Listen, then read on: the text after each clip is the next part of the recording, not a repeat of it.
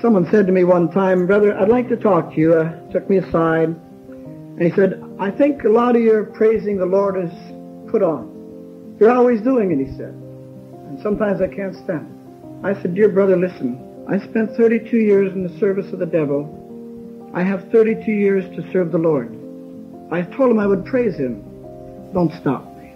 I will praise him." God just gave him such authority, such clarity, such utterance, such an ability to magnify Christ.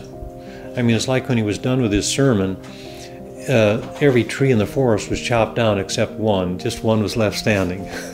It's like he had just cleaned the slate and knocked down every idol, routed every sin. Christ alone was left standing.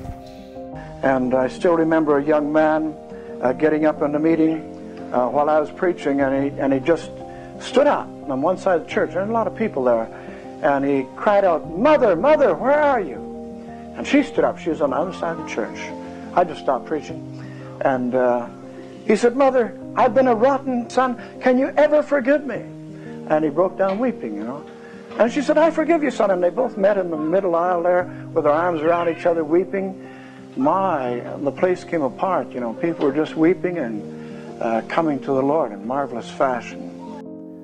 Well, the name Keith McLeod is not very familiar to most Christians these days. Brother McLeod was a Canadian pastor and evangelist and a true man of God who had a huge impact in my own early Christian life.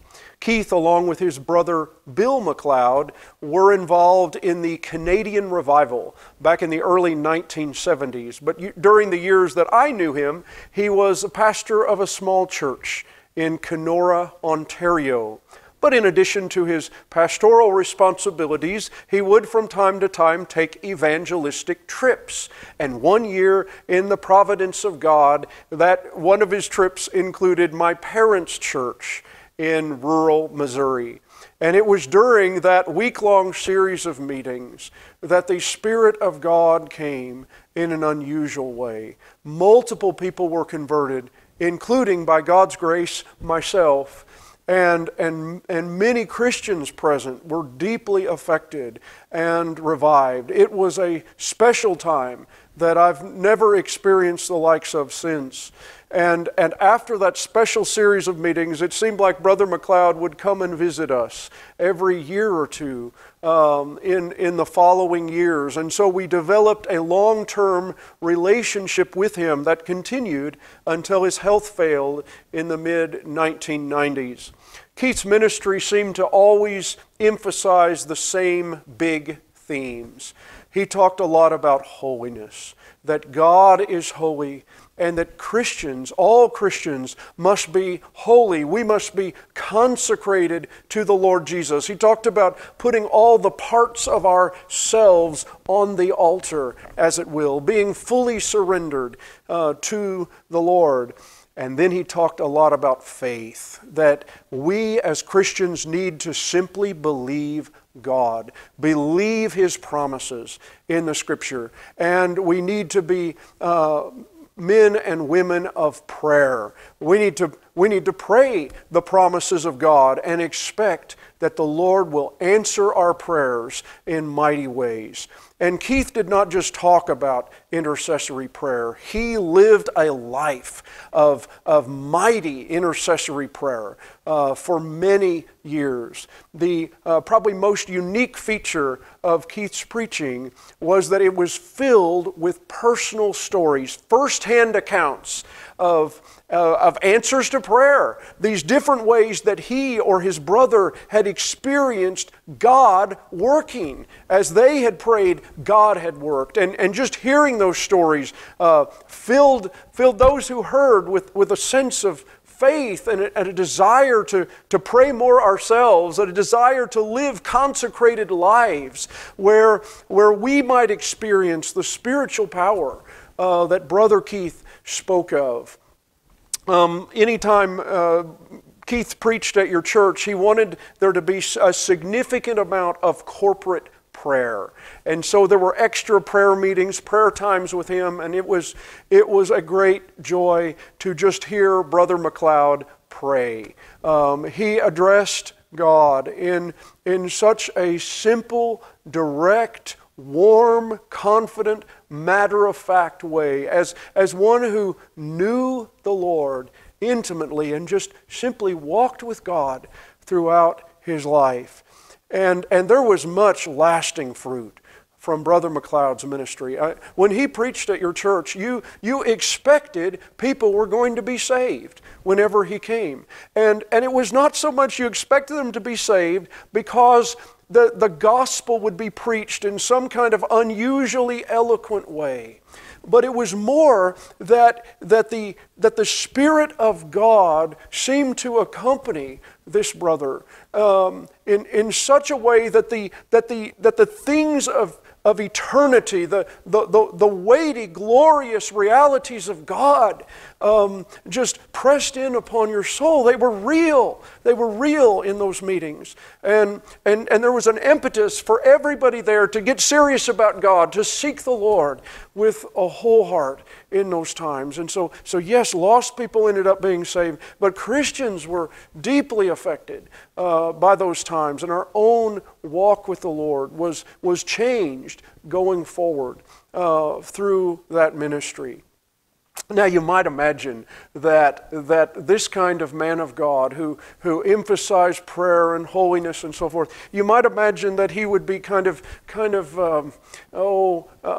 intense or even dour in his personality, but such was not at all the case with Brother Keith. In fact, it was just the opposite. He was a jolly man. His eyes were full of laughter and even mischievous laughter. He enjoyed the occasional practical joke at somebody's expense. And that also was a help to me, I think, over the years, to realize that one could be a serious Christian, absolutely sold out to Christ, and that would not make you grim and grouchy. But instead, if one was filled with the Holy Spirit, it should have the opposite effect. It should make you full of joy and overflowing gladness in the service of Christ, because that's what we saw in Brother McLeod. So anyway, as I think of people in heaven that I'm really looking forward to seeing again someday soon, Brother McLeod is high up on the list. I thank God so much for his life and his ministry, and how God graciously used Brother Keith to help my own needy soul over the years. The following is a clip from 2009 of Bob Jennings sharing about his time with Keith McLeod. I was up there with Keith McLeod for 8 months, I believe it was, and we made it a practice to meet for open-ended prayer every day, if not twice a day. And there was about 4 of us, and so it was just sort of a log cabin Bible school type of thing. But it was just a matter of meeting every day for preaching and prayer. That's all it was. And so we, in the middle of that time, Keith accepted an invitation to hold meetings at a big evangelical Mennonite church. And so we began to pray regularly for those meetings that were coming up. I suppose we prayed for maybe 4 months every day. And when the meetings began in Wymark, Saskatchewan, God came in power in the very first meeting. I mean, in the very first meeting, God was there in power. People were weeping. People were coming to the front. He never gave any altar call. He didn't believe in an altar call. But people, they couldn't take it, and they could not keep their seats. They got up and they went to the front and were confessing their sins. And every night, as I recall, there was probably 20, 30, 40 people up front there doing business with God.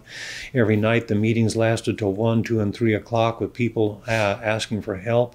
They were in distress of soul. I remember one young girl, she was about 12 years old. It was 10 minutes before she could even talk. She was under such deep conviction. And so we got to bed like at 4 o'clock every night, and sometimes people couldn't wait even till the sermon was over.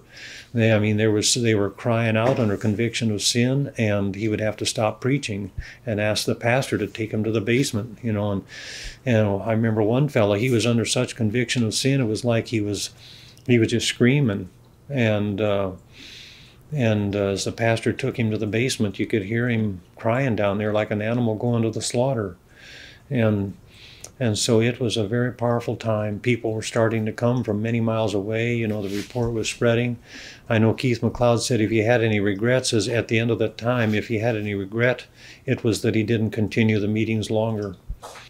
And so at the end of the time, it was estimated that half of the church, there's probably 300 or 400 people attending, half of the church either had a fresh or a new meeting with God. Brother McLeod, he said that every night it was like he could hardly wait to get into the pulpit. He was full of unvented wine. God just gave him such authority, such clarity, such utterance, such an ability to magnify Christ. I mean, it's like when he was done with his sermon, every tree in the forest was chopped down except one. Just one was left standing. It's like he had just cleaned the slate and knocked down every idol, routed every sin. Christ alone was left standing. I remember one time, one woman, right in the middle of the sermon, she was under such conviction, she just stood up and called out across the aisle and asked somebody else for forgiveness in the middle of the sermon. It was holy chaos. Brother Keith's messages were never recorded. However, cassettes were found from a home church meeting in 1995 where Keith was sharing testimony to what the Lord had done. Scribbled on the cassette was the title, Remarkable Occurrences in the Ministry. The audio from those cassettes forms the rest of this video. Starting point for everything, and the starting point for me, that is as far as I am concerned, has to do with Isaiah 64. And that's why we read it to you at the start. And we would like you to turn there. If you're not there in your Bibles, you can turn there and consider that there was a day, a night actually, a long time ago. Now I couldn't tell you how long ago. It's about 37 or 38 years ago, somewhere around there. And could be even longer ago than that when I think of it, probably 40 years. But I was reading through the scriptures at nighttime after the family was all in bed, and I would start reading around 10 o'clock at night after everybody was tucked away for the night, as it were, and I would spend long seasons in reading the Word of God and in prayer, and time meant nothing to me. If I could stay and pray for half the night, I would do it, and if I could stay and pray all the night, I would do that too. Time meant nothing to me, but this particular night, I was reading in Isaiah, and I got to Isaiah 64 and started to read. Now, it would be around 11 o'clock at night, and I was sitting in a chair like that one there, and I was reading Isaiah 64, and I got down to verse 4. For since the beginning of the world, men have not heard, neither perceived by the ear, neither hath the eye seen, O God, beside thee, what he hath prepared for him that waiteth for him. And it was revealed to me as I was reading it that there was something very precious and powerful in this that I was reading, and I broke out weeping. And before I knew it, I was on my knees before the Lord, and eventually laying full length on the floor before the Lord, and pleading with him to allow me to read this scripture, because I couldn't read it. I was weeping so much.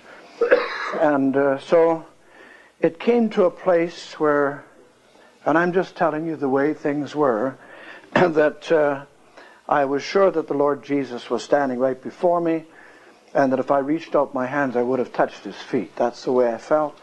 And I felt so completely unworthy of his presence there that I can't describe it to you, except that all I could do is weep. And I wept for several hours like that before the Lord, and begging and pleading with him that I might be able to read this scripture and finish it. And chapter or verse 4 is the verse that really got through to my heart.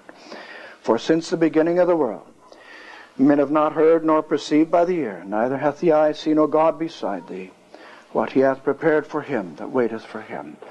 And I saw finally what God was trying to show us, and that was that the Lord Jesus Christ is the one that was spoken of here. That one that was beside him. This is what it says. Listen to it again. For since the beginning of the world, men have not heard nor perceived by the ear, neither hath the eye seen, O God, beside thee. Beside thee. What he hath prepared for him that waiteth for him. And we were waiting for him. That is, waiting for the Lord Jesus Christ. And about 5 o'clock in the morning, I finally finished reading the scripture, and the Lord had blessed my heart in such a powerful fashion. I remember getting up from the floor and just walking over to the sofa and laying down on the sofa. I thought, well, I'll get a little bit of a sleep here because we had a prayer meeting at 6 o'clock in the morning. And I was going to be at that prayer meeting, and we had 2 prayer partners that would be there at 6 o'clock. So I just laid down, and I'm telling you the way things were. I'm not trying to say these are things that you should do or anything else like that. But I had my Bible open as I laid down, and I just laid it on my chest. And as I did, I was saying, praise the Lord, over and over and over again, very quietly. And I fell asleep and woke up about 5:45, and I was still saying, praise the Lord, praise the Lord.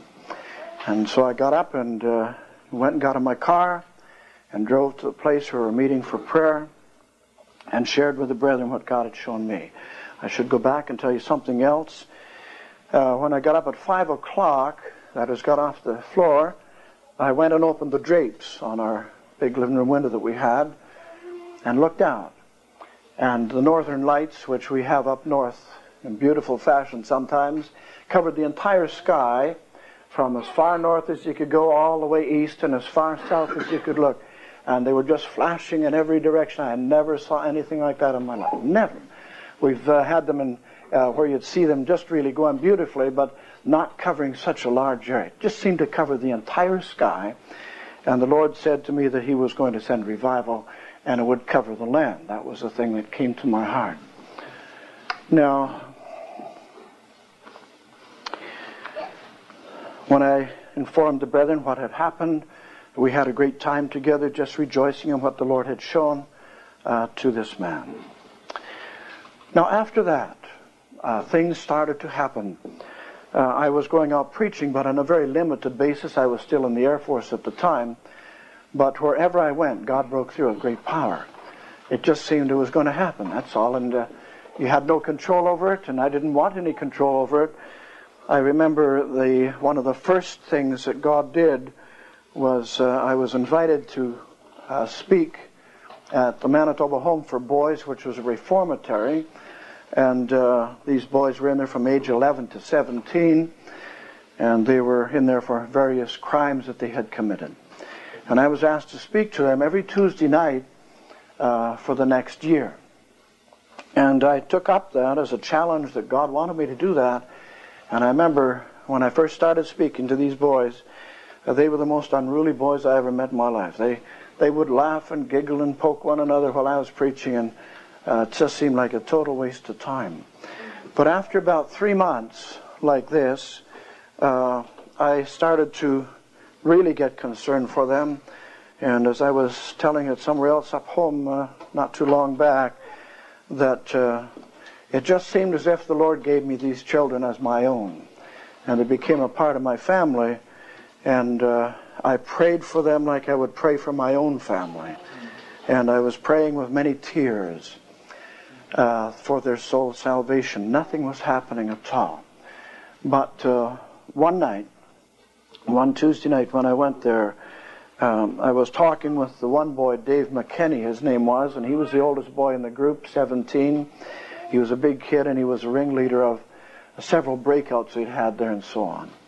They considered him incorrigible. There was no way that he could be helped at all, and he was not allowed even outside the building. That's how the things were with him.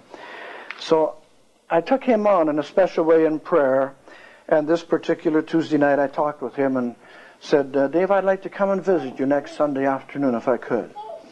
And he just stared at me and he said, you would come and visit me? I said, yeah, I'll do that.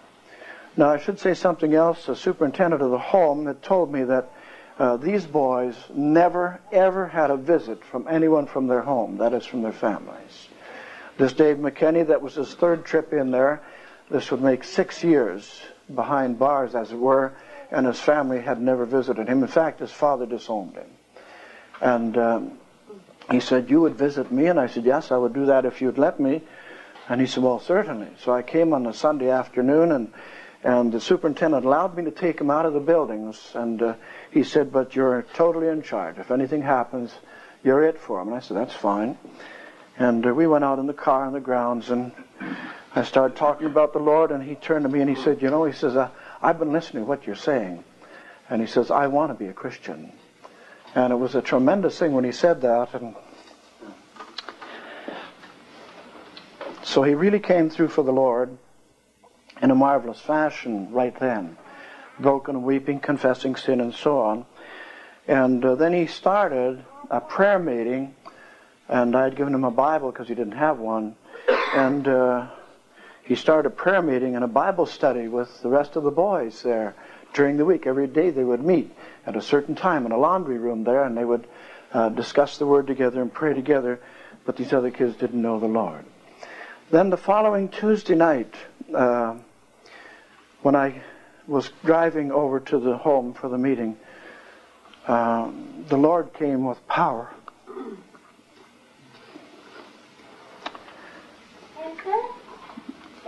And I found that I couldn't drive. I stopped the car and just sat there and wept. And I don't know how to explain this to you, but if you haven't been there, it's impossible to explain it to you. It wasn't normal crying. It was strong crying and tears. And I thought I could die, that they might live. So I went there that Tuesday night, got there finally, and as soon as I started speaking, I noticed a difference in the meeting. There was total silence, absolutely total silence, and everybody was listening very carefully. And after the meeting was through, there was 6 of the boys came to me immediately and asked that they wanted to be Christians. In a very short while, we had 19 boys saved, and they were really saved. I mean, they were really transformed by the power of God. So that's really how the ministry started, more there than anywhere else. And I saw the possibilities of God and what He could do if we were totally surrendered to Him. And to just sense again the power of God coming upon you, and then on a meeting, is a marvelous thing. After that, I was invited to go to a number of different churches just to hold sometimes just a one meeting thing on a Sunday morning. And I went to a place, a Christian Missionary Alliance church, on a Sunday morning. The pastor was away, and he asked me if I'd go and preach to them. Just a small group of people, about 35 people they had, and I preached on holiness unto the Lord. I found out, by the way, too, that the one message that God gave me that was more predominant than any other over those many years was holiness unto the Lord. And I preached more on holiness than any other thing. And it was always through that preaching that God would break through with great power. Always. And I remember here at this particular church, just one service, that's all we had, and I preached on holiness unto the Lord. And that day it should be written upon the bells of the horses, holiness unto the Lord. And so as I was preaching, I hadn't been preaching that long when I was up on the platform, of course, and I felt the pulpit starting to shake. I didn't know what that was, and I thought, my, what's going on here? So I sort of grabbed the pulpit tightly there, didn't help any. And then I noticed the whole platform was shaking. I thought, what's going on here? And then I turned and looked, and there was a fellow there that played the piano, and he was sitting up on the platform on the piano stool or on the piano bench. He never left there. Like when I started preaching, he just sat there with his back to me. He weighed over 300 pounds. He was a great big man. And he was just shaking uncontrollably. And I mean, he was just shaking, just violent shaking under conviction of sin. And so I just kept on preaching, and I wasn't halfway through the preaching when somebody let out a cry. An old man at the back turned out he was about 86, and he just got up and ran to the front and fell on his knees and started crying out to God. In a matter of just a couple of minutes, the whole group was on their knees. And I was just behind the pulpit with nothing to do. God was doing everything. This old man had been a member of the church for a long, long time. I forget how many years now. But he said afterwards that God showed him he had never been born again of the Spirit of God. So he was wonderfully saved by the grace of God and was baptized the following week. Not by me, but by the pastor. So we were seeing in small, isolated places great movings of the Spirit of God. And sometimes it would be almost as if when I was going to go someplace and preach, I expected that God was going to do these things. Not just that there was going to be blessing, but it was going to be an overwhelming thing. And it was always backed by the same thing, and that is an awful lot of prayer. I did a lot of praying. Praying was just a normal way of life for me. I would pray by the hour. If it was early in the morning when I'd get up and I could pray for 2 or 3 hours, I would. During the day when I had a break, I would pray again, and at night again I would pray. Just was always praying. It just was a way of life. And with that, the Word of God. I would read the Word constantly, even while I was in prayer, because I'd open my Bible and start reading. The Lord would lay something on my heart, and I was so filled up with the Word of God and messages to preach. And I remember pleading with God to open a door so I could go and preach these messages. I had them all built up in me, and I couldn't preach them, except in this isolated way, because I was still in the Air Force. But eventually, I got out of the Air Force and to go preaching, and that's another story, and it's too long to get into here right now, but how the Lord did some great and wonderful things immediately, that the ministry was opened up. And I remember a preacher phoning, he phoned me from Thompson, Manitoba. I didn't know him at all. And he said, Brother McLeod, he said, I was informed by so-and-so that you've been doing some preaching. And I said, well, yes, but I'm not out preaching full-time yet. Well, he said, we'd like you to come and preach to us for 2 weeks. And I said, well, right now I'm working. There's just no way until the door is wide open for me to go. There's no way I can go. About a week later, the door was opened wide for me to go. And I found myself going up there and holding 2 weeks of meetings, and God blessed in a marvelous fashion. It just seemed like one thing after another just fell into place so beautifully, and God was doing great and mighty things. Again, up in those areas where I went, usually a very isolated thing, where you'd have 25 or 30 people, and God would break through in those little groups and do great things. But sometimes in one place, a small church building that they had way up north, Indian people, and they said there was around 80 people in that building. I don't doubt it, because they sat squeezed like sardines. They sat up around the pulpit behind me and all over the platform, little platform they had. And it was quite a thing, but God was doing great things there. And that's the first time that we saw evidence of tongues in a meeting in a different way than tongues are mentioned today, totally different from that. I was preaching in English, naturally, and had preached from John 3:16, I remember it clearly. And after the meeting, this elderly lady was sitting there just near the front, elderly Indian lady, and I went over and started talking to her, and she started to talk to me in Cree, which I don't know at all. And did a lot of preaching amongst the Cree people, but I never learned their language. It's a very beautiful language. And when they speak, it's beautiful. It really is. They got some long, long words, they're that long. They're huge things. But it's beautiful. It's a beautiful language. But like I say, I never learned it. But anyway, she was speaking in Cree. So I called a brother over, Percy Lobman, who was an elder in the church there, an Indian man. And I said, Percy, ask her what she wants. And so he did, and she immediately started talking very rapidly and pointing to me like this as she was talking. And then he turned to me and he said, Brother, she's from Split Lake. She just flew in today. Aircraft brought her in today to visit her sister. She didn't know the meetings were on. And her sister said, well, the meeting's on. And she came. And she says, I don't understand a word of English, but I understood every word he said clearly. And then she started telling the message that I had preached. It's marvelous. And I don't know how she heard it, whether she heard it in Cree or what, I have no knowledge. But she said she didn't understand a word of English, but she understood every word that was said. She was 76 years of age. And then she turned to him and she said, now you get the Cree Bible, and you read to me the same scripture that he read from John 3:16. She told him, she knew. It's marvelous. And she said, and don't fool me. Don't try and fool me. She said, I'm an old lady, I'm 76, I'm going to die any day, and I want to know where I'm going when I die. And God did a marvelous work, and she was gloriously saved.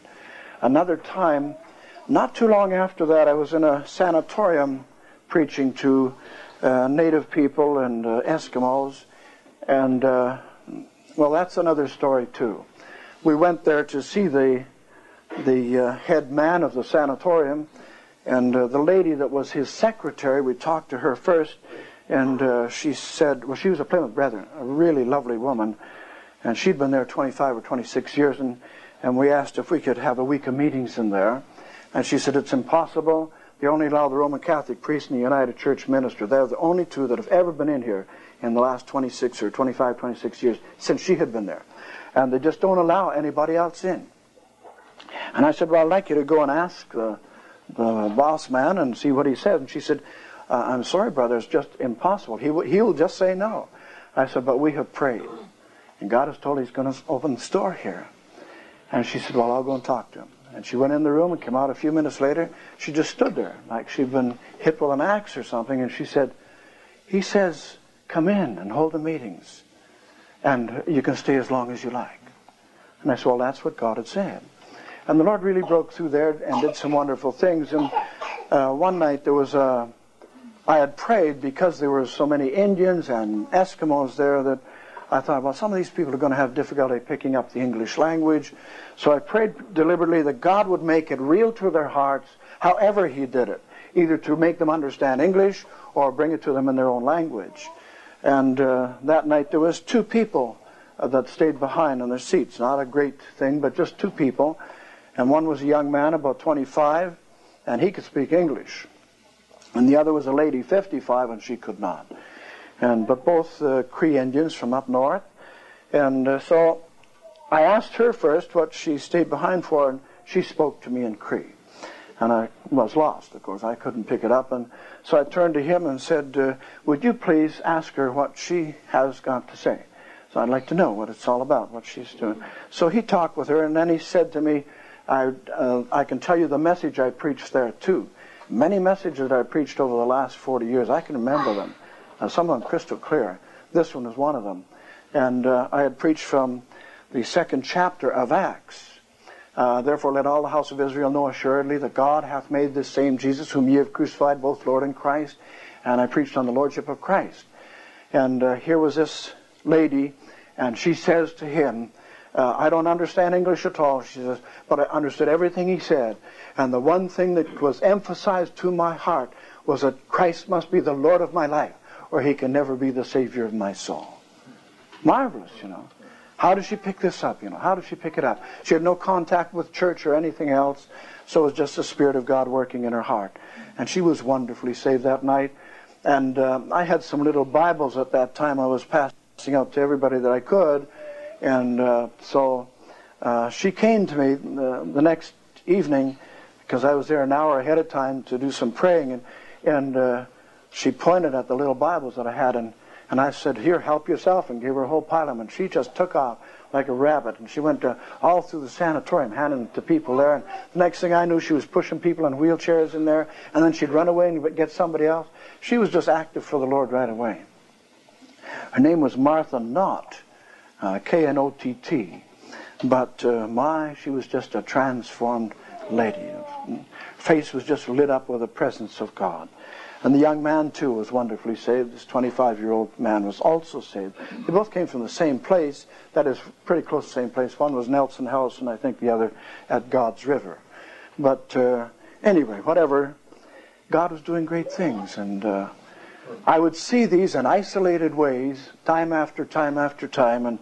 And my heart was blessed, but I never saw it in a large fashion. That is where, there was a 50 or 100 people come through for the Lord. I never saw that. These were just small movings of the Spirit of God. And I wondered about it and kept praying that God would break through with real power in larger ways than He had been doing. A brother had asked me the other day to talk about the moving of God at a camp that we were at, and so we'll do that right now. I said we'd wait till Saturday, and that's Saturday now.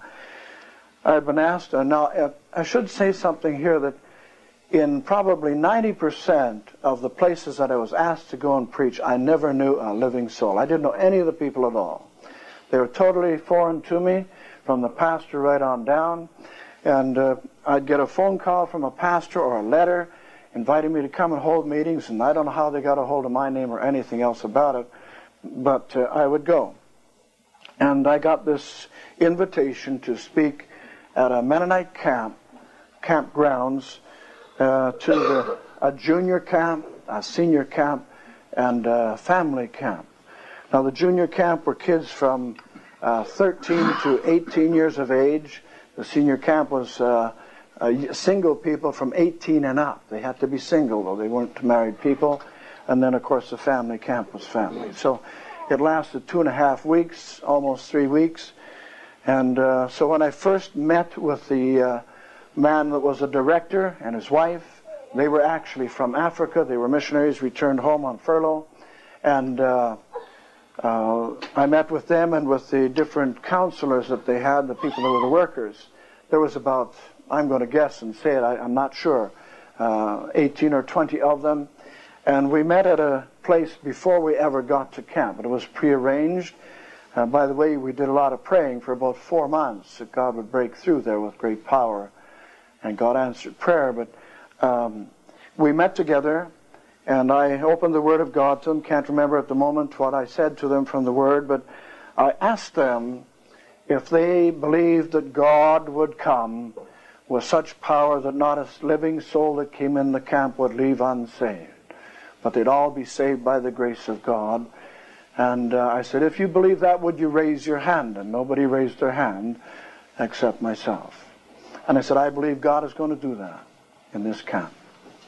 Now, when the last meeting came in the camp, one of the men that was in that little meeting was leading the singing, and he was from the United States. I don't remember his name right now, but he got up in the pulpit and he said, when we met that first day, Brother McLeod had mentioned that he believed that God would save every living soul that came in unsaved, and they had an awful lot of unsaved people there, both younger and older.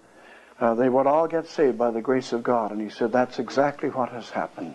There has been one left out, not one. And I hadn't known that because I didn't keep track of anything, but they had been keeping track. So God did a clean sweep in the camp there. And in the first camp, that's where the first breakthrough came, and it came in a very remarkable manner. There was about 110 or so of these kids there. And the man that was leading the singing, the very first service, he got up there and he said, we're going to have a great time here. And he's clapping his hands, and he says, and we're going to tear the roof off this building, so let's get at it. I thought, well, now, Lord, it's time you stopped all that foolishness. So I just sat and prayed that God would stop this kind of foolishness. And he did, right away. So at the very next service, this young man got up in the pulpit and apologized for what he had said. Without me saying a word to him, he said that was of the flesh. It had nothing to do with God. And he asked forgiveness. And that's quite a thing, So we saw the Lord just doing great things like that all the way through, just day after day after day. But about halfway through that camp there, we had a boy there. He was 14 years of age. I'm trying to remember his name, and again, names sort of escape me, but this young boy was a big kid. He was 14, and he was like a man. He was 6 foot tall and weighed 200 pounds, and he was strong, and he was beating up on kids. That is, he was pushing them around. He wasn't beating them up, but pushing them around, and the kids were terrified of this guy. So one day I was in prayer at the cabin that I was in. I had a cabin way back in the bush by myself, which was really good, and I could spend a lot of time there with the Lord. And I was praying when there was a knock at the door, and director was there. And he said, Brother McLeod, we got a problem with this young boy. And he said, I felt the only one thing we can do is take him back to Saskatoon to his home. So I'm going to take him back today and get rid of him because he's just disrupting everything in the camp. And so I said, well, I'll tell you what, before you do that, go to him right now and take him to his cabin alone and talk to him about the Lord. And he says, we've done that, he said, but he just laughs at us. He just mocks and makes fun. I said, no, but while you're doing that, I'll be praying. And I'll pray that God will break through in his life. Now, you go and do that. Before we ever take him home, we're going to see what God will do in his life. And so I got on my knees and poured out my heart to God. And I must have prayed for about an hour. Didn't know what was happening there. But went to the dining room for lunch. And as I was sitting eating, the door burst open at the back, and in came this kid. And his hair was all over the place, and he looked like a wild man for a minute. And he come charging up the aisle, and so I got up and stepped right out in the aisle in front of him, and he stopped in front of me, and he was weeping, and he said, Brother McLeod, can you forgive me for being such a rotten kid? And he wept and threw his arms around me, and I threw my arms around him, and he said, I've given my heart to Jesus. He said, I'm a different man. And he was. He went to everybody there, went to the cooks and all the workers, begging their forgiveness. And then he asked the kids, please forgive me for being the kind of person I was. Now, afterwards, I talked with the director, and he said, brother, all I can say to you is, I was talking to him, he was paying no attention, mocking and so on, and he says, finally, I just said, pack your duffel bag, we're going home. And he said, suddenly, he said, he just hit the floor like a ton of bricks. He said, he just dropped like an ox, and he started crying out to God for mercy. Now that was the start of great things in that camp. From then on, it was marvelous to see the workings of God, not only in that particular first week of camp, but in each camp afterwards too. Tremendous things were happening. And this one night, for example, when this boy was still there, we've probably told it to you before, but we had a bonfire down at the lake, and we had a regular service in the chapel, then we came down there for another service. That was marvelous. He only said a few words with the tears running down his face, and one of the kids got up and ran off down the beach into the darkness, and one of the directors, one of the counselors was going to go after the kid. I said, no, leave him alone. Leave him with God. And a little while later he came back and gave a confession or a testimony of how he had been saved by the grace of God. Went down the beach and met with the Lord Jesus with many tears. And this young boy got to his feet again and gave another short testimony with tears running down his face, begging kids to give their hearts to Christ. 7 times he stood up and gave a testimony, and 7 times they ran off down the beach, different ones, and came back saved. It was marvelous. Man did nothing at all there. God did it all. And I remember the last time he gave a testimony, he stood up and he was weeping every time, just weeping. And they had to go forth weeping, you know. That's what he was doing. He looked across the fire, and there was a boy sitting there, a boy about 14 or 15. And he said, there's my cousin Rick, he said. And he's lost, and he's going to hell. And he broke down, and he cried and cried. And that kid got up and tore off down the beach, just like a rocket. And about 20 minutes later, maybe, he came back to the fire there weeping and said he had given his heart to Christ. It was a marvelous thing. God was just doing great things there at that camp. And it just became easy, in a sense, to preach because of the movings of God. One night there was a lady, when the counselors and that used to meet for hot chocolate or whatever, late at night, usually around 11 or 12 o'clock at night in the dining hall. And I was sitting there having some hot chocolate, and this lady came and sat right opposite me and looked across the table and said, now, Brother McLeod, I can look you in the eye for the first time in a week and a half. I said, why? What's the problem? She says, I hated you. I hated everything you said. She said, I couldn't stand you for 1 minute. And so she just went on and on like this. She was about 35, you know. And I said, well, that is interesting. What's changed you? And she said, the Lord did last night. And she says, I just want to tell you I love you now with all of my heart. What a thing, you know. We don't have to do these things. God can do them. And he did it in a marvelous fashion with this lady. Then when adult Bible camp came, God just broke through in families in marvelous fashion. We just saw so many different things happening. Everybody was meeting with God. Everybody was praying. Everybody was weeping, this sort of thing. It was just a clean sweep. That's the only way you could say, just a clean sweep. And one day, I used to have a lot of problems with dizziness. And I've got one of those there, what do you call it, a very sensitive inner ear.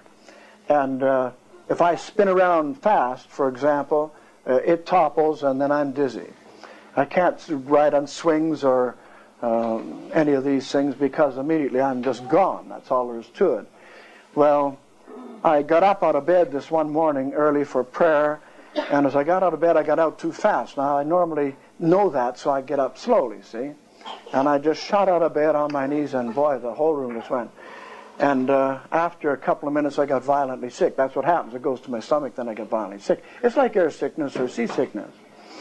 So anyway, here I was, and I was really sick. I thought, now, the chapel hour was from 10 to 11, and I'm supposed to speak at 10 o'clock, and there's no way I can do it.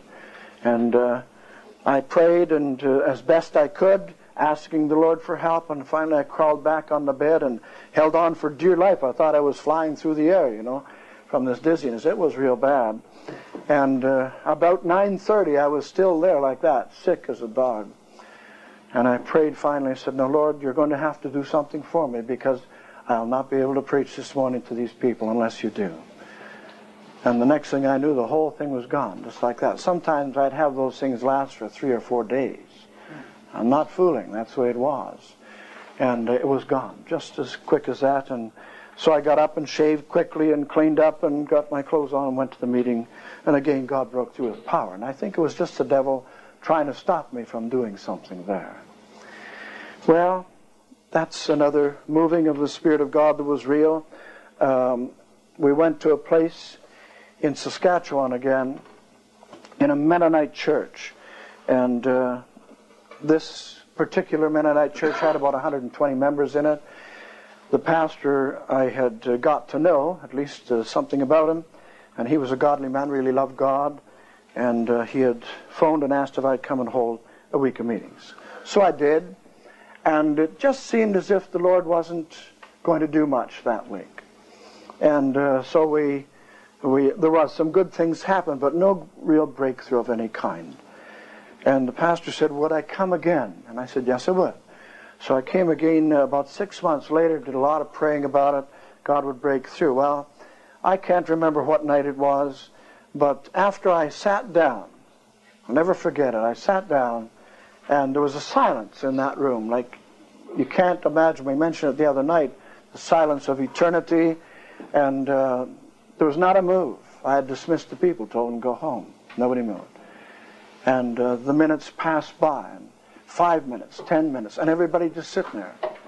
And so finally the pastor was sitting up on the platform next to me, and he leaned over and said, brother, what should we do? And I said, do nothing at all. Leave it with God. And so he took that and just sat still about 15 minutes, and then suddenly the whole congregation stood up like one person, went out to the aisle, and walked out. Not a sound. Nobody spoke. It was an amazing thing.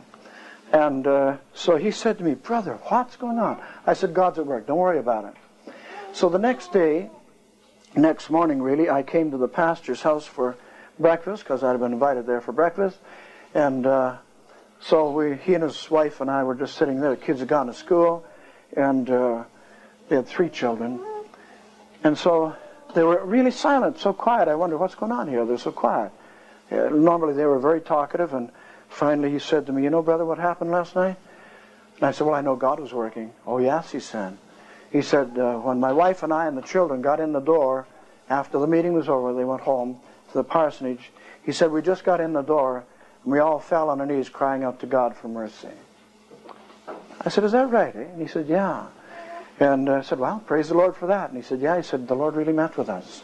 So I went to a farmer's house for lunch that day too, and he lived about 10 miles away. They had 5 children. They were all away at school, and I didn't know them at all, so I don't know what they were like before I met them there at the lunch hour, but we were sitting eating, and again they were very quiet, and then he said to me, Brother McLeod, I'd like to tell you what happened last night. And I said, well, that'd be good. And he said, well, our children are very talkative. On the way home, there wasn't one word spoken by them or by us. It was just total silence. And he said, when we got in the door, we all fell down, crying out to God for mercy. And we found out that had happened at home after home after home that particular night. So again, it's just the Spirit of God moving in wondrous power. We don't have to see everything that's happening. It's wonderful that he does these things, and we just praise God for it. And I remember, too, another night there, a man sitting still in his pew after everybody had gone. He was just sitting there. And so I felt led of God to go to speak to him, and I said, what is your problem, brother? And he said, it's very simple. I'm lost in my sins. I said, when did you find that out? He said, tonight. And he said, I've been a member of this church for 25 years and a professing Christian, but I'm not saved. And I know it. And he was an older man. I think he was about 55 at that time. And I said, what do you want to do about it? Oh, brother, he says, I got to get saved right now. And down we both went on our knees, and he poured out his heart, you know. The Lord was doing some remarkable things, just remarkable. I can't explain it any more than that, but just remarkable and wonderful things. That same pastor left that church sometime after this, and he and his wife took the church at Wymark, Saskatchewan, where God did the greatest work I've ever seen. And so they weren't there very long, about a year, when he wrote me a letter and said, brother, the time is right, come for a week of meetings. When can you come? And so I looked to the Lord in prayer and gave him some dates, phoned him and told him. And I said, now, before I come, though, we're going to pray, so I want you people to gather in prayer. Get your people to pray. I said, the elders, everybody else, get them to pray. They had eight elders. They had about 450 people in the church. And so he said, I'll get them praying. So they were praying and doing a good job of praying too. And I was praying at home, and then I went there for those meetings. And Bob Jennings was with me at that time, by the way, so he could tell you some of the things that happened there. But they were powerful things. We did mention, I think, to somebody recently, anyway, maybe not to you here, about this one whole family that came to the Lord. Did I tell you about that? Maybe not. Well, it seemed night after night we'd get 30 or 40 people coming to the front without any invitation. I would just close in prayer, and as I was closing in prayer, people get up and run to the front. And they just came every night, night after night after night. And sometimes while I was preaching, they would start crying out to God for mercy. It was very remarkable. And I still remember a young man getting up in the meeting while I was preaching, and he just stood up on one side of the church. There were a lot of people there. And he cried out, Mother, Mother, where are you? And she stood up. She was on the other side of the church. I just stopped preaching. And he said, Mother, I've been a rotten, I just forget how he said about a rotten son. Can you ever forgive me? And he broke down weeping, you know. And she said, I forgive you, son. And they both met in the middle aisle there with their arms around each other, weeping. The place came apart, you know. People were just weeping and coming to the Lord in marvelous fashion. But this one particular night, I suppose there was maybe 40 or more people that came to the front. And included in it was a man and his wife and either 4 or 5 children. I wish I could tell you exactly, but there was a number of them there. And so I had counseled a couple of them, but the others I hadn't had anything to do with. But this little girl, she was 5 years of age, and she was sitting on the front pew with her legs swinging back and forth like this. This was after the meeting was over, of course, and a lot of counseling going on. So I walked over to her and I said, hi there, how are you doing, and whatever. And she said, not bad, or something like that. And I said, how old are you? She said, 5. Tears running down her face. And I said, what are you sitting here for? And she says, I want to be a Christian. I said, what are you now? She said, a wicked sinner. I said, who told you that? She said, God did. When? While you were preaching. What did I preach? And she laid it out. 5-year-old girl. just so beautifully, I would have thought it was some theologian laying it out. And she just put it out like that. This is what you're preaching on. It was marvelous. And so I said, well, let's go in this little room here. And we went up to this other room and did some praying. And then I said, now, you tell me the kind of sins you've committed. Oh, she said, they're bad. And tears still run down her face. She wasn't weeping, that is audibly, but the tears running down. And she said, I've committed murder. And I said, now, hold on. How have you committed murder? And she said, well, there's a little girl in kindergarten that I can't stand, and I wish that she would drop dead. And she said, that's murder. I said, who told you that? And she said, God did. When? While you were preaching tonight. Everything I said to her, I'd say, who told you that? She'd say, God did. She never once said the preacher did. I so appreciate that. It shows the Spirit of God is working in her heart. And so then she mentioned stealing from her mother's purse some pennies. She said, that makes me a thief, she said. And they killed thieves in Jesus' day. You know, this sort of thing. And one thing after another, she just kept bringing it up.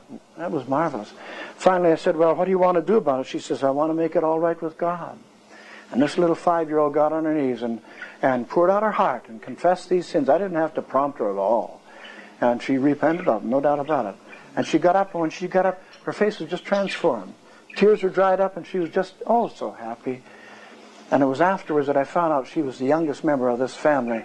The whole family got saved that night. It was a marvelous thing. So we saw the Lord do some great and mighty things there at Weimar. And one of the things that I think was most remarkable there was, we mentioned this, I think we mentioned it to you here. Maybe we didn't, but this man, the pastor came to me and said, brother, we've got to pray for a certain man. He's in the church, he's a member of the church, but he's nowhere with God. And he hasn't been out to any of the meetings, and he won't be out until Friday night because he's away all week. He's a carpet layer. And as laying of carpets, he has to be away from home a lot, and he won't be here till Friday night meeting. And he said, let's pray that God will really break through in his heart and life. I said, all right, so we did. And so he was coming on Friday night. I didn't know who he was.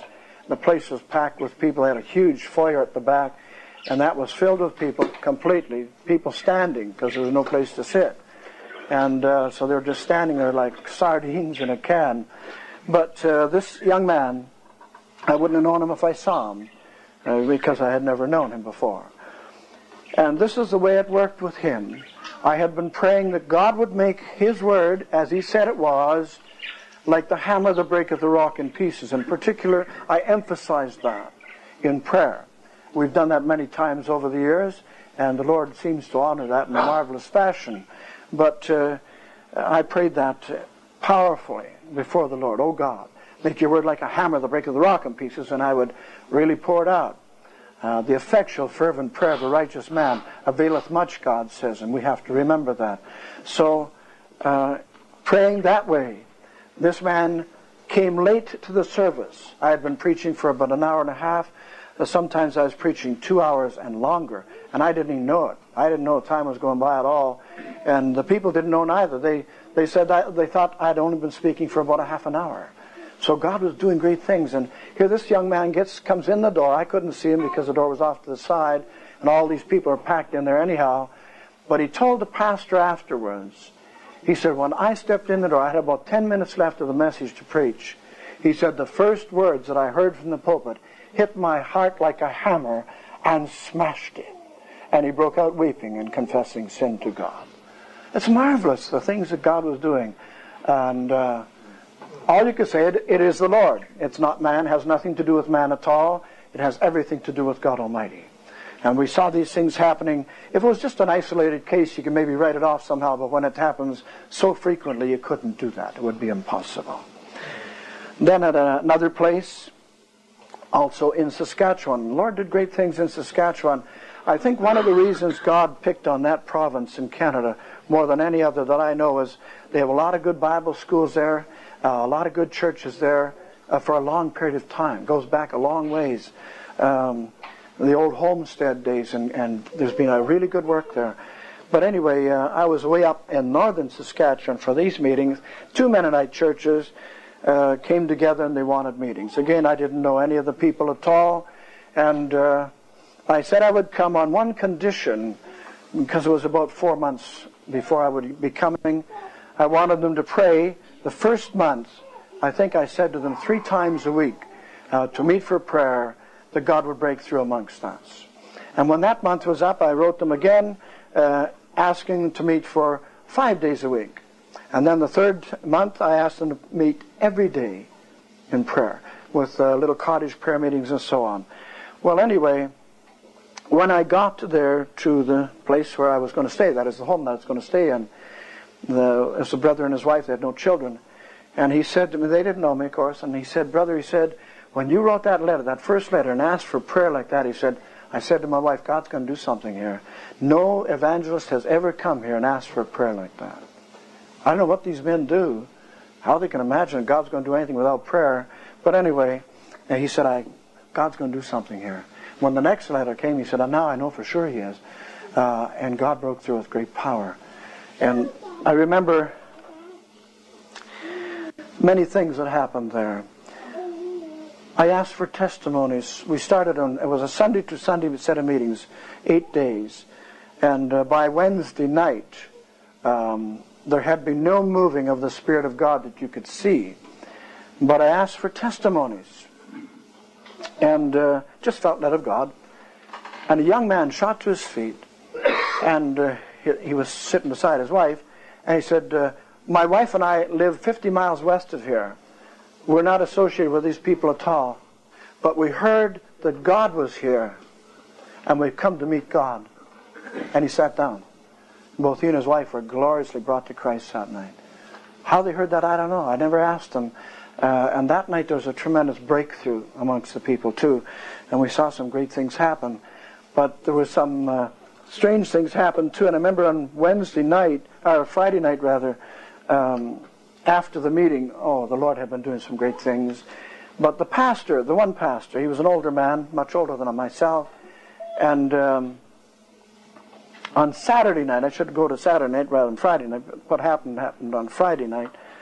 And as I got in the pulpit to speak on Saturday night, he jumped off his seat and said, "Stop!" in a big loud voice, and again, put his hand up. I hadn't said a word yet, so I just went and sat down.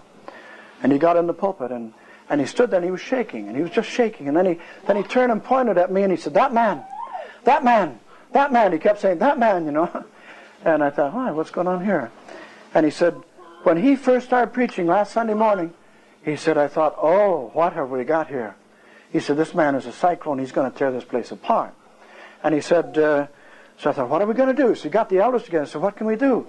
And they said, well, maybe we just tell them to go home. And he said, we can't do that. What will the people say? I mean, after all, we've been praying all this time and so on. He said, well, I guess we're going to have to fight it out, that's all. And then he said, when he preached on Sunday night, he said, I thought this man's out of his mind. This is the way he's saying it. He said, I thought he's out of his mind. He said, he's telling us things that we never heard before. I was just preaching from the Word of God. And he said, then on Wednesday night, he said, I thought by that time, well, the week will be gone and then we can get rid of this guy and that'll be it. And but because nothing was happening. But then on Wednesday night when this young couple spoke, that got him, you know. He said, I couldn't figure that one out. And then an elderly couple in the church, they were in their 70s, stood up too and gave their testimony that night.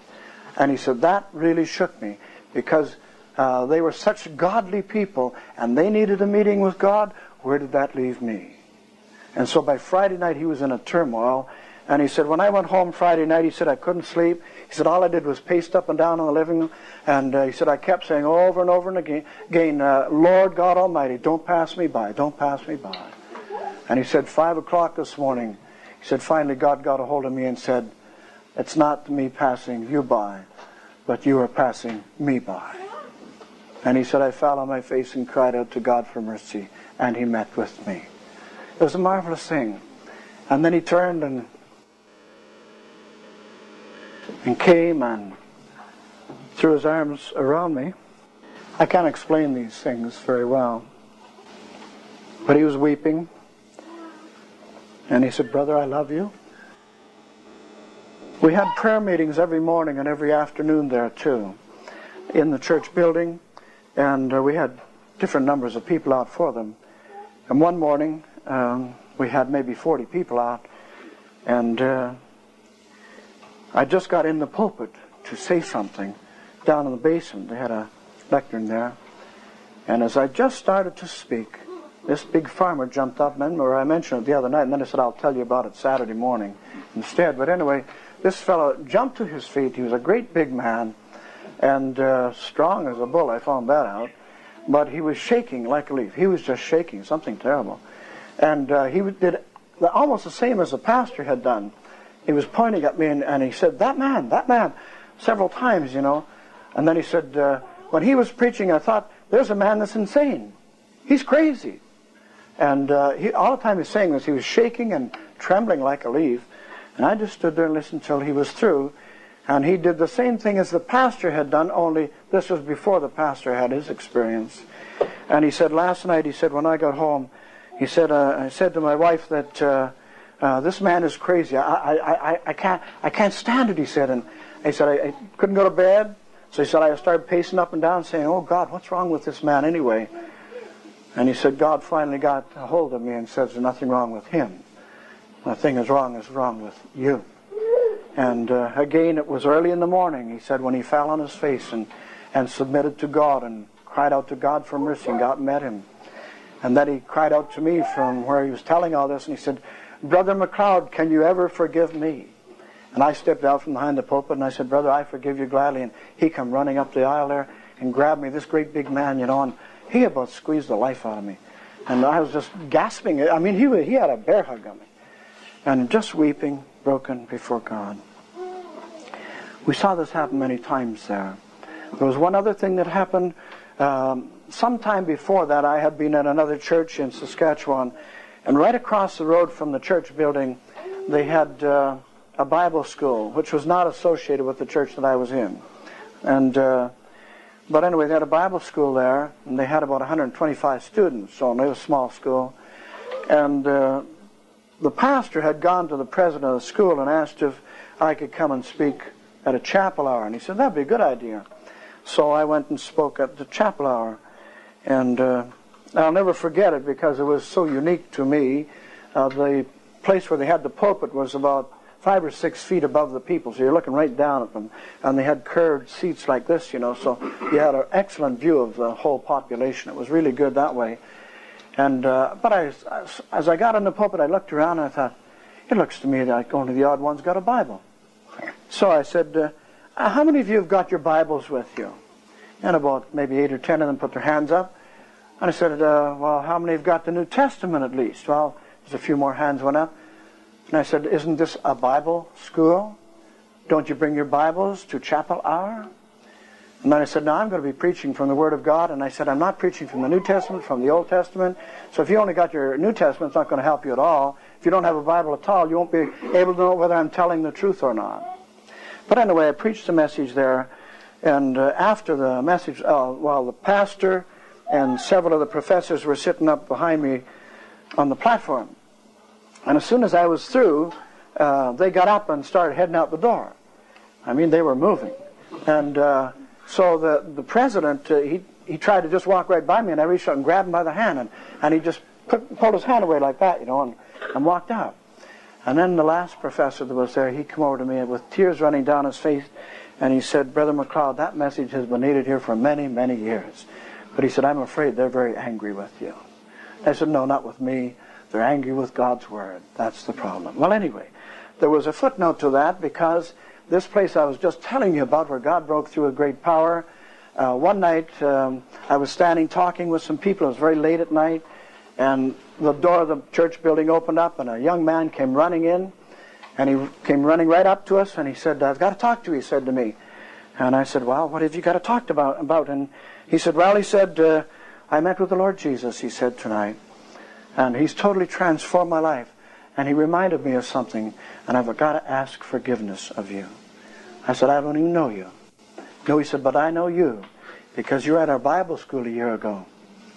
And he said, and when you were preaching and when you left, he said, us kids all got together and said, that guy's an idiot. He doesn't know anything from the Word of God.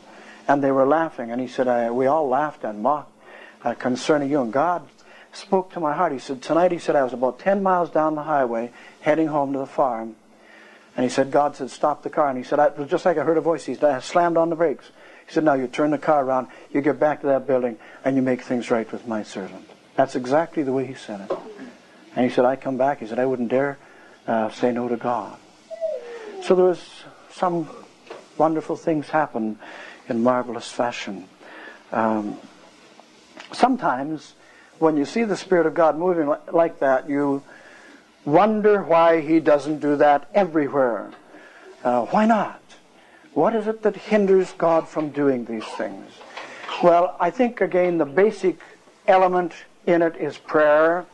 But along with prayer, there has to be a holy life. You can't just pray. You have to be men and women that are holy for God. And holy in two ways, W-H-O-L-L-Y and H-O-L-Y.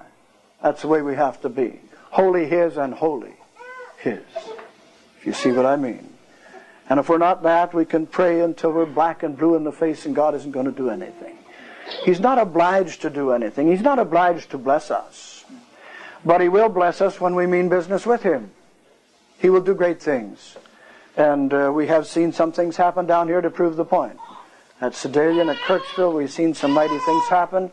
And even at Fayette, God broke through there with power. And at Eastman, Wisconsin, He did some wonderful things there too.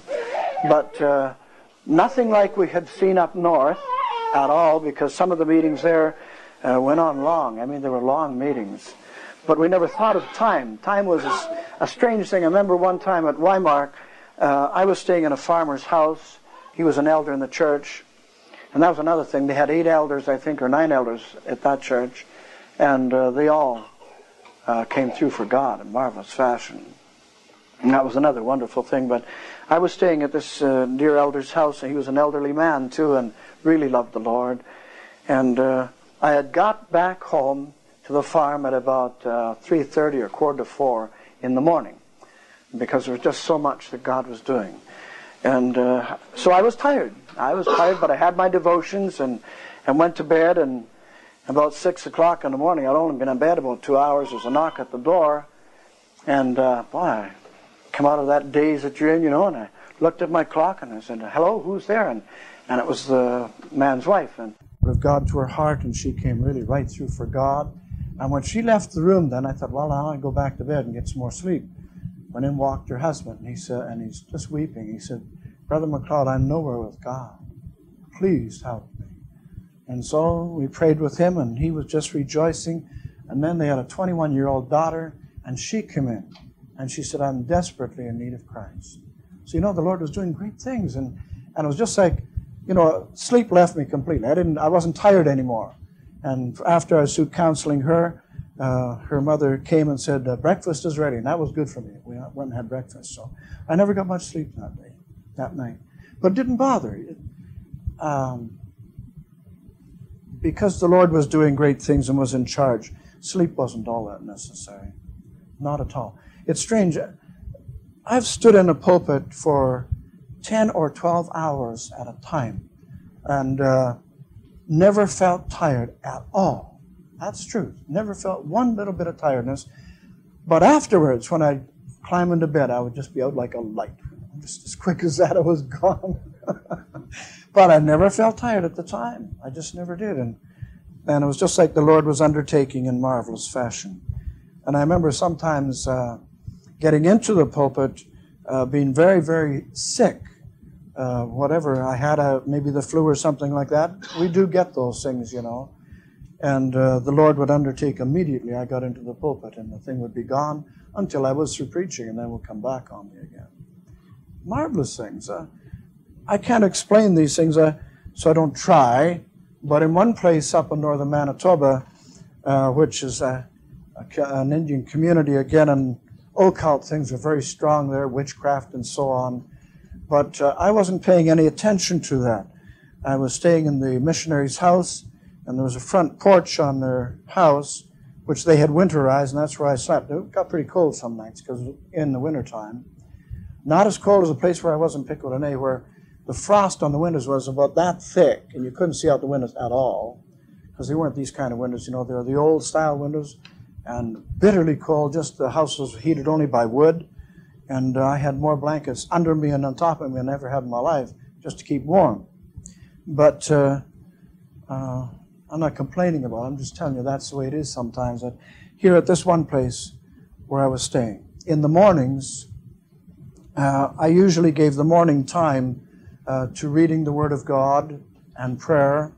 But then in the afternoon, I really would get into the prayer time, laying the Bible aside, as it were. And in the afternoon, I would really get down to serious praying. And this particular time, at this church, this community, this small community, about 500 people, when I would start to get down to serious praying, I started to get a headache. And the headache would just increase until it was just like I was getting hit on the head with an axe or a hammer or something. And I never had a headache like that in my life, and it was terrible. And I'd plead with God to deliver me from it, and it just wouldn't be delivered. And so I thought, well, that's all right. As long as I can get up and preach in the pulpit, I will. And by the time I got to the pulpit, I was in a terrible shape. I could barely make it to the pulpit. That's the only way to put it. And I would get in the pulpit and grab a hold of the pulpit, and my head was just banging. And I'd say, let's pray. And as soon as I started praying, it was gone. And it would leave me until I was all through. And then it would faintly come back, and then it would just disappear. And so it would be gone. And then the next afternoon, when I got down to the serious praying again, it would come back on me again. And I didn't seem at the time to be able to relate that to occult things. I knew the town was heavily laden with it, but I didn't think of it as being so satanic until about the 5th day. And then I said, this is satanic. This is not a sickness. It's not something that's happening medically. It's something that's coming right out of the pit of hell itself. And I remember praying and asking God to deliver me from the devil's attack on me, and it was gone. But boy, I suffered. I'll tell you, I suffered badly then. And then when I left the place and started driving home, I got about 20 miles down the highway, and suddenly there was a sound like whoosh, like that. And I felt absolutely free. And I said, my, I was under that tremendous attack of the devil all that time. You know, and it was very real. You got to be in those communities sometimes, know what we're talking about. And that followed me for about 20 miles down the highway. And then just, whew, it was gone. Marvelous. God has done great things. He wants to do greater things than what we have ever seen. And we have seen so many marvelous things that sometimes, again, I am amazed that the Lord should do anything at all through the ministry of any man. Doesn't matter who he is. You know, who are we anyhow? You know, we are bought with a price. We belong to him. We're no longer our own, so we can't make any claims on ourselves. The Bible is his word. We can't say it's something that I have done, that is, I've written this up or something like that. It's his word. Everything about it belongs to him. So how can we possibly brag or boast about it? So we're not doing that this morning, neither. We're just relating to you some of the movings of the Spirit of God that we have seen, and some of them have been extremely powerful things. Sometimes they have been in a very quiet way, and sometimes in a very powerful way. The Lord doesn't always work the same way, but he does do great and mighty things which we know not. And we've seen in Bible camp work, God break through with great power. I just want to relate one thing to you concerning that. It wasn't just myself. My brother Bill and I and other men were at a Bible camp that Bill had started before I was ever saved. The year before I was saved, he started this camp, and I entered into the work with him the next year when I got saved by the grace of God. But this one summer that we were there, the campgrounds that we had about 160 acres of land right up in the woods, way up in the bush, long ways from nowhere, but a beautiful spot. And there had been a lot of rain. And when you get a lot of rain up there, you get a lot of mosquitoes. And when you get a lot of mosquitoes, you get a lot of black flies. And then you get a lot of no-see-ums. No-see-ums are little tiny things. We call them sand flies, too, because they're like a speck of sand. But when they land on you, they can bite. I mean, they can really whang you. It's worse than any mosquito ever thought of. And they'll come in a swarm, you know.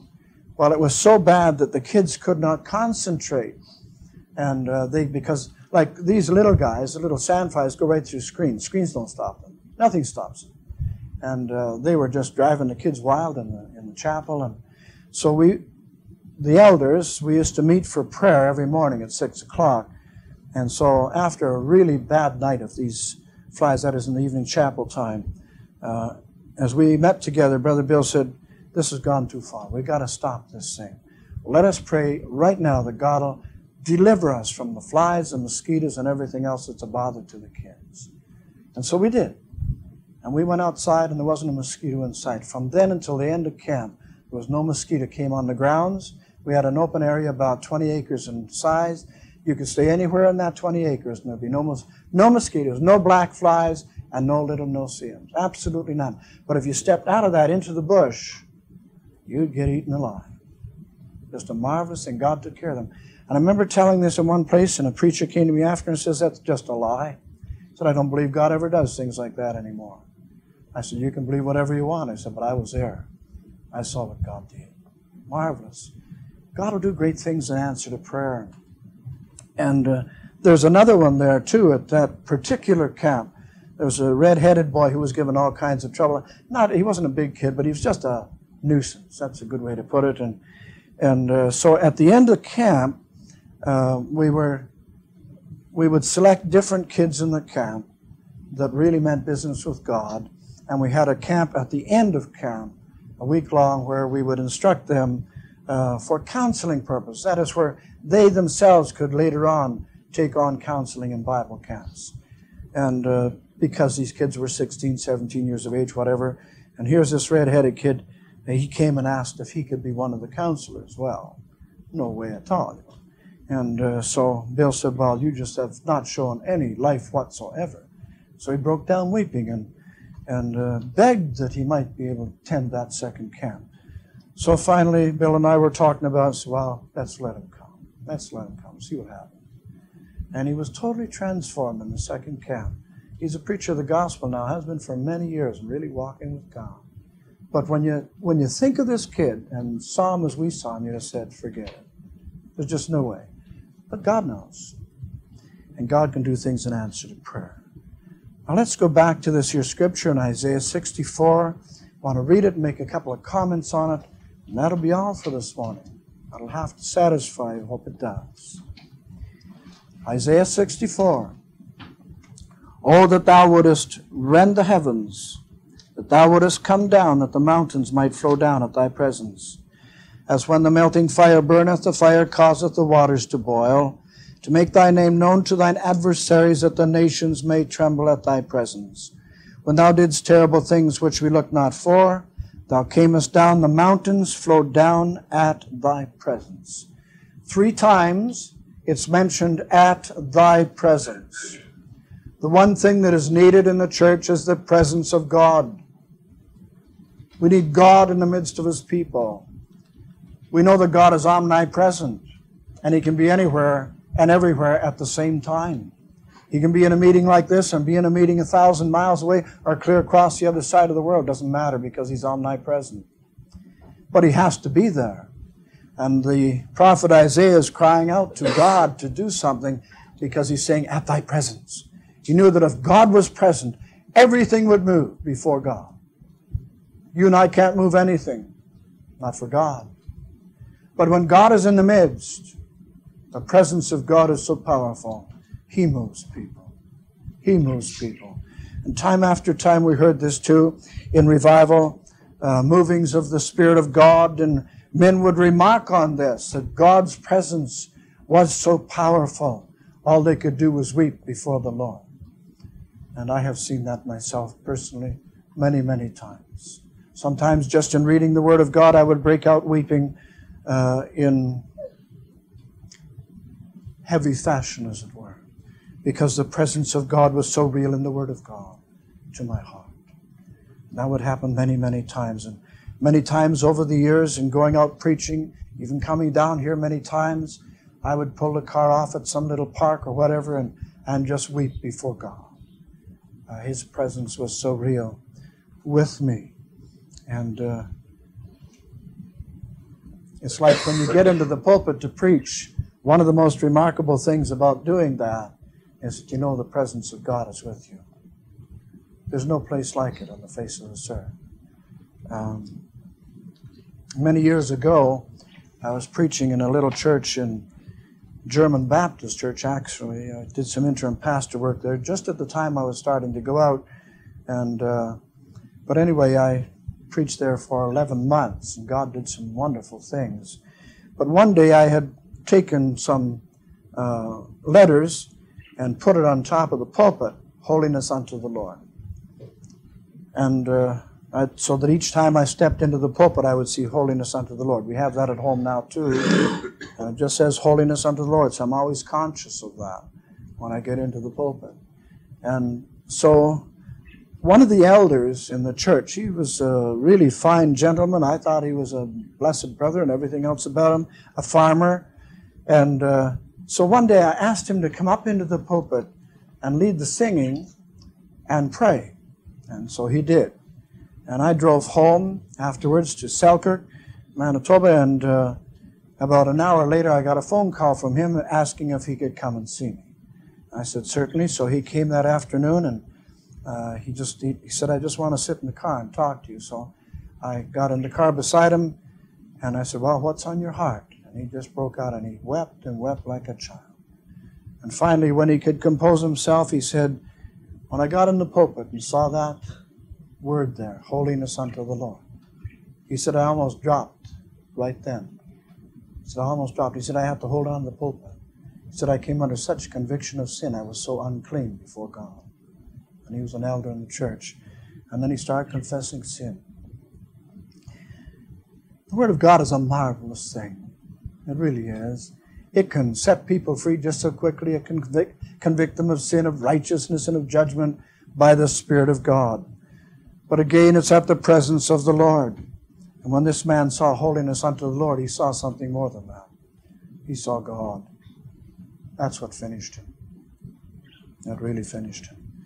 So it's right to pray and ask that the presence of God would come into a meeting, wherever that is. In particular, we're going to say it like this, for you as an individual, where you go into your prayer closet and pray, pray that the presence of God would come to you in your prayer time.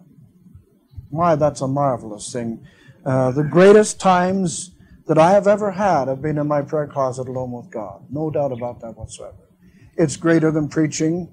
Even when you're seeing a lot of good things happen, there's nothing like being in your prayer closet alone with God and knowing His presence is there. There's nothing like that.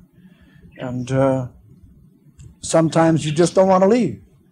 You don't want to leave that prayer closet. You just want to stay there. And as I said, many times I would stay there for hour after hour after hour because I didn't want to leave. It was just so precious of time. And sometimes with many, many, many tears. I think it seems to me that at times I was weeping buckets before the Lord. I couldn't explain it to a living soul, just telling you that that's the way it was. I did know something, and I say that in a very small way. I did know something of that scripture which tells us the Lord was strong cryings and tears in the Garden of Gethsemane when He wept before God there. You enter into some of these things a little bit. You can't enter into it as He has, but you can enter in. And one time, a man, we mentioned him the other day, he was a man that was on my crew actually in the Air Force, and this was still when I was in the Air Force, and we had him meeting for prayer. He got saved, and he was a Roman Catholic boy. So they lived on a little farm near the airport. He wasn't farming, he was just living on the farm. And so I phoned him up one evening about 9 o'clock or so, I guess, and said, Lou, how'd you like to spend some time in prayer? Oh, I'd love that, he said. He'd only been saved about a month. And I said, well, I thought if I come over this evening, we'd go up to the barn in the hayloft and we'd pray. And we'd pray all night. And he said, oh, that sounds great. So we went over there, and about 11 o'clock we started praying. And sometime during the night, as he was praying, you could tell that there was something happening in him as he was praying very quietly before God. And then he reached out and took a hold of my hand. And we were kneeling against bales of hay. And he said, oh God, bless my brother with the blessing that thou art giving to me just now. But God never did, because it wasn't meant for me. It was meant for him. And he told me afterwards, he said, I can't explain it, but he said, there was a taste come into my mouth like honey, he said. And he said the presence of God was so real, he finally could just weep before the Lord. And so at about 5 o'clock in the morning, we came out of the barn, got in the car, and drove into town because we had a prayer meeting at 6 o'clock. And at 7 o'clock, we had another prayer meeting. Air Force men that were Christians came to meet for prayer on Saturday morning. This was a Saturday morning.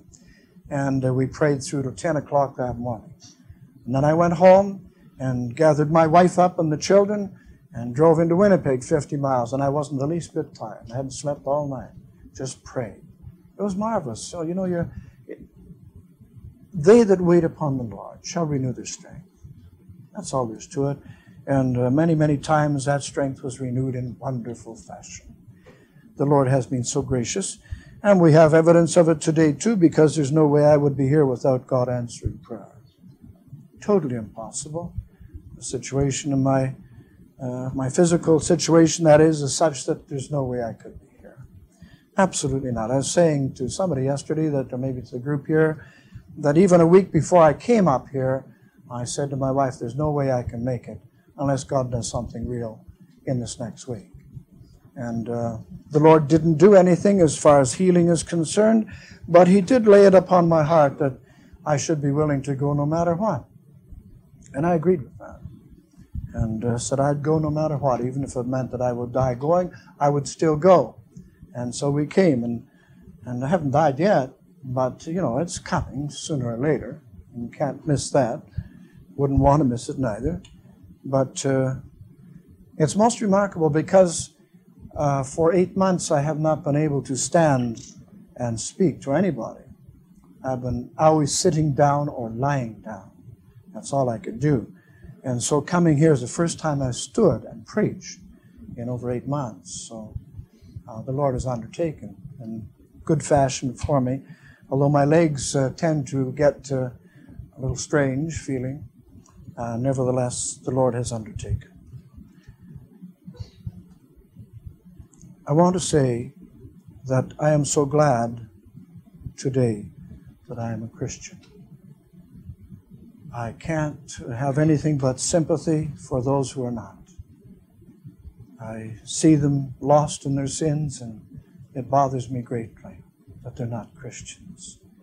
We mentioned to you, and we learned a lot being in hospital, many different things, but when I would see these people in the Health Sciences Center in Winnipeg, and there's hundreds of them there, it's a huge hospital, and see them in their various sicknesses, in particular in the cancer unit there. That's devastating. You see little children, 5, 6 years of age, and under chemotherapy because of their cancer. They're going to die. They're not going to live. There's just no way. And you see these little kids playing with the games and so on. It can get to you. It really can. And when you see older men, so I saw a number of older men, much older even than myself, and totally bald in their heads because they've had the chemo treatment, and their heads enlarged. It's quite a sight. And you can't condemn men when you see them like that. You can't. We leave that up to God. But there's a great sympathy goes out from our hearts to such people, such as I never had ever happened to me before. I had to be in the environment to see it. God has just been so gracious. We'll share one other thing with you. Some have already heard. But when I eventually was sent into Winnipeg by ambulance, so they could do a CAT scan on us to see what the problem was, and they found this tumor. This young doctor came into the room where Glenda and I were and said, first, the good news, it's not shingles, but the bad news is that it is a tumor, and it's malignant, and it's on the base of your spine. It's wrapped right around the spine. And he just walked out. And so we looked at one another and broke out weeping, the two of us. And my initial thoughts were this: we're not even married a year yet. I got cancer, and it's malignant, and it's in a bad spot in the one sense, and does that mean I'm going to die in the next few months and she doesn't have a husband? You know, that bothered me initially for perhaps a minute or two, but after about 3 or 4 minutes of praying, or not praying, but weeping together like that, with our arms around each other, then a tremendous peace came over my heart. And from that moment until this moment now, I've not had an anxious moment at all. Not one. Cancer means nothing to me anymore at all. Absolutely nothing. When that peace of God came over my heart in such a settled fashion, it wouldn't have mattered if I had a cold. It would have been the same thing as cancer. That's remarkable. Because most people, when they hear of cancer, right away, you know, there's a scary thing attached to this thing. What does this leave me, or where does it leave me? But that was not the case with me, and I just thank God for that. And then when I was talking with Glenda just afterwards, she said the same thing had happened to her. God just came and brought that settled peace on her too, concerning the same thing. So the Lord has been very, very precious to us, and we've had some wonderful times. Well, I was in hospital at first time, particular 4 times in 2 or 3 days I fell because I couldn't really walk, and yet I had to get off to the washroom with a walker, and with the walker I tumbled too. I had no stability at all. And I fell heavy. I mean, I really did, and crashed. And this one time, the nurses came running from everywhere. They heard the crash, and they said, "Who was it? Who was it?" Finally, one said, "It's McLeod, Mr. McLeod," and they come running in the room there. Well, anyway, at times I was just laughing, and they couldn't figure that out, I guess, you know. But I wasn't afraid of it at all. It just, you know, you fell, so, and sometimes you felt sort of stupid. Like I was in the washroom, and the towel was over here on a rack, and as I reached for the towel, I was holding onto the sink like this, and I reached for the towel, and it slipped and fell on the floor, and I thought, oh, that's okay. So I reached down to pick it off the floor. I can't do that anymore. See, I didn't know that.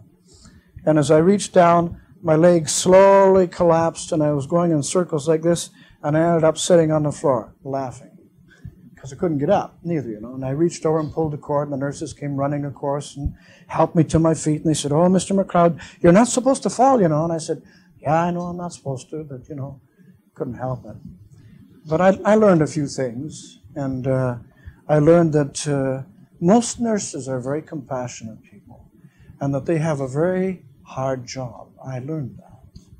I really appreciate nurses more than I ever did in my life. And the fact that they would go that extra mile, as it were, to help somebody, I saw that so many times, and it was a great blessing to my heart.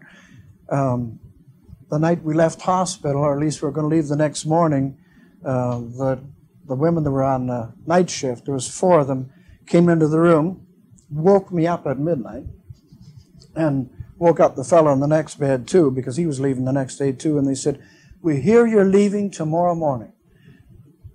Yeah, that's right, you know, just woke up. And, well, we've got a special treat for you. And one of the girls ran out of the room and came back with a bunch of ice cream. At midnight, you know, ice cream. Well, I said, "I appreciate that very much, but it's kind of late at night, you know." They said, "Yeah, but it's ice cream," because they knew we liked ice cream, this other fellow and I. And so we gobbled down a bunch of ice cream, and then the one nurse said, "Now you're going to get special treatment. We're going to rub your back, too." And so I said, "Be my guest." So they went at that, you know, rubbing them back there with oil and whatever, I don't know what else. They're very, very good to us, really, really precious. And the Lord was there in so many different ways. Marvelous things God does.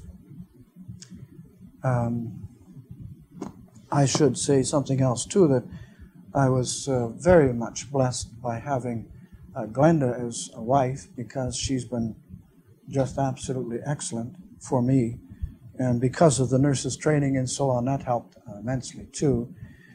And of course, when I was in hospital in Kenora, she was there all the time because she works right there in the hospital, and so she was in the room often. But I want to talk for a moment about 2 sons, Douglas and Stephen. And they came every day. They'd come in the morning, come in the afternoon, and oftentimes they'd come in the evening too. And they would come and sit down, Say, now, Dad, just if you want to go to sleep, go to sleep. Don't worry about a thing. We'll just sit here with you. And they did that for several weeks. And it was a marvelous thing to see my sons doing that. And Stephen has become a tremendous prayer warrior. He really does pray, very fervent praying man. And he had all kinds of problems. His back is so bad anyway with this curvature of the spine. Now he's got arthritis in his neck, in his shoulders, in his elbows, in his hands, in his knees. And the pain is constant. And